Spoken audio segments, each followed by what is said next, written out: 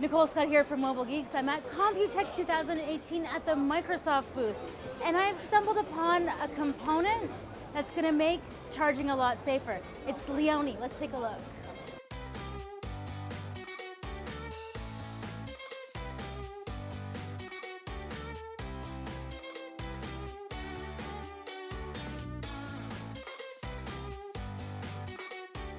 So here we have a development board from Microsoft. It connects to the Azure platform. Now you can see the cable down below is actually green right now.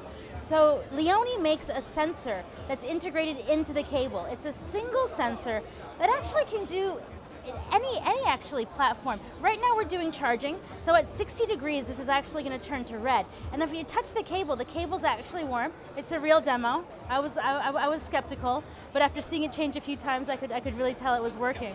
So this could be along Ethernet cables.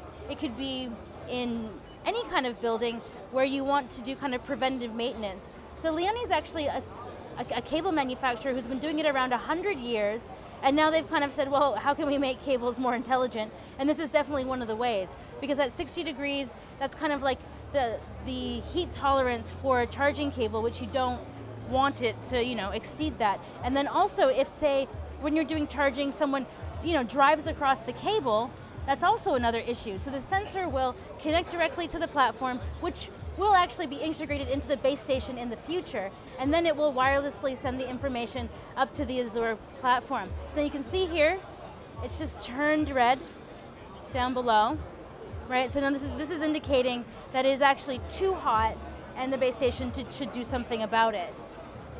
So taking a look at the Azure dashboard, you can see the current temperature of the cable, how long it is, and then this is actually a history graph. So now I've been making them turn the cable, heat it up and cool it down. So you can see here how the temperature changes is actually reflected in that.